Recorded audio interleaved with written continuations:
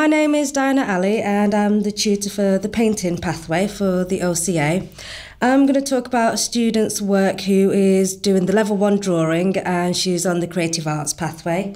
What I want to focus on is the differences between monochrome work and colour work and how sometimes you can lose detail and depth when it comes to colour.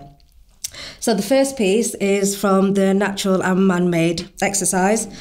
This one's the man-made and it's completely monochrome. It's a lovely sensitive piece with good light source. There's a lot of depth in there, there's a lot of detail and it's a really good angle, so she's been quite ambitious with the composition.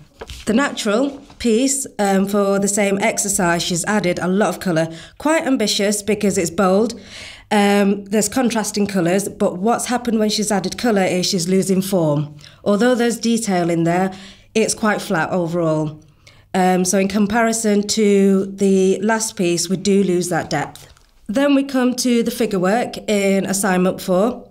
Lovely sensitive line drawing, again just black and white, just monochrome. Even though the proportions are slightly out, it's a lovely sensitive piece. There's narrative in the face, in the portrait. When it comes to adding colour onto the figure, it really flattens out the whole image and that depth is lost again.